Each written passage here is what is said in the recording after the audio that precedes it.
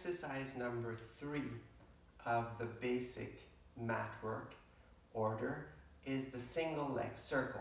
Here's what the ideal version of the exercise looks like.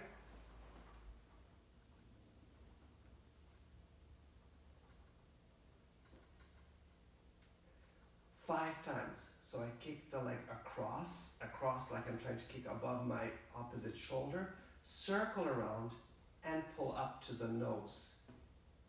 And let's say that's the 5th one.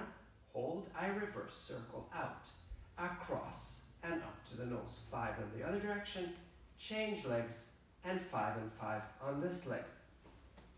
How we start to learn this exercise depends a little bit on your body type. If your hip extensors are tight and you're just struggling to get that leg lifted, one thing you might do is grab the leg and really pull it to you, which is a nice stretch. You might even release, and again pull, and release. You might even want to pull it across into that first movement across the opposite shoulder and release it.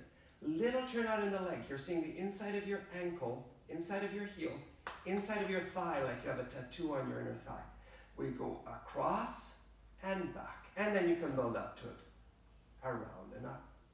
You could always have the option to bend the bottom leg. That might help you. And you go across to the bottom knee, around, out, and up to the nose. 5 times, reverse 5 times. The other option or the other problem might be that it's no problem getting the leg up there, but your pelvis is wobbling around. So you're having trouble stabilizing your torso pelvis, which would look something more like this. We kick across, but the pelvis has lifted. So my advice to you in that case is, imagine you have a smart mat. Maybe even if it has sensors built in that are hooked up via Bluetooth to your smart app on your smartphone, your Pilates app, and we don't want to let the mat know where our top leg is. So I'm kicking the leg up, across, but I'm not letting the mat know where my leg is. This would create some space under the mat, but I'm keeping the same connection. The sensors feel the same pressure. As I circle down, I'm not changing the pressure. As I circle out, I'm not changing the pressure under the points of the pelvis. And then as I come up again, I'm not changing the pressure. I'm stabilizing the pelvis in the mat all the way through.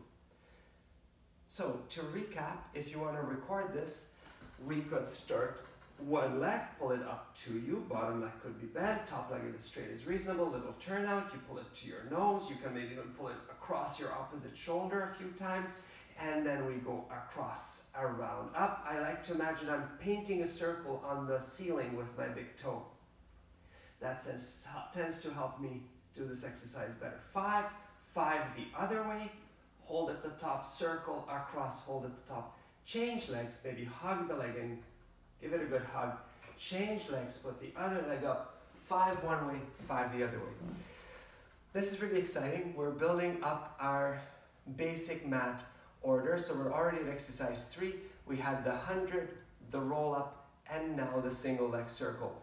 We're starting to see how this becomes an order of exercises, not just individual moves. See you guys again tomorrow. Hashtag for questions or comments. I know my Pilates. See you tomorrow.